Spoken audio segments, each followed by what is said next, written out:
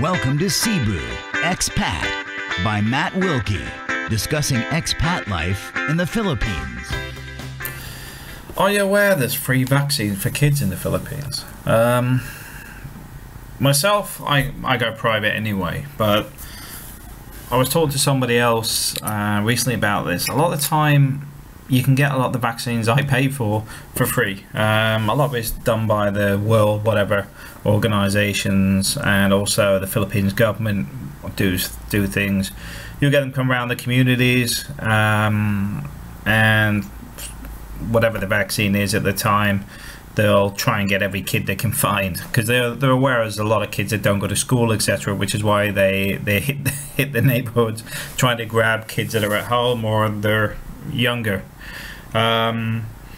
Because let's be honest, a lot of the kids don't exist in the Philippines. You have to pay for a birth certificate, and a lot of people just don't bother registering the kids.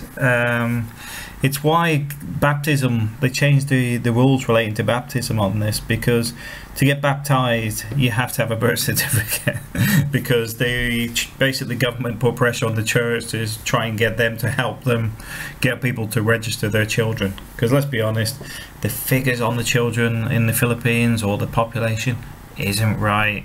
They don't know how many kids there are. They have no idea. It's a bit like the UK knowing about how many immigrants and everybody else in the UK. Not an idea in the world. All went pear-shaped under the Blairs, and it's not got any better. We'll leave it at that. But yeah, there is free vaccines.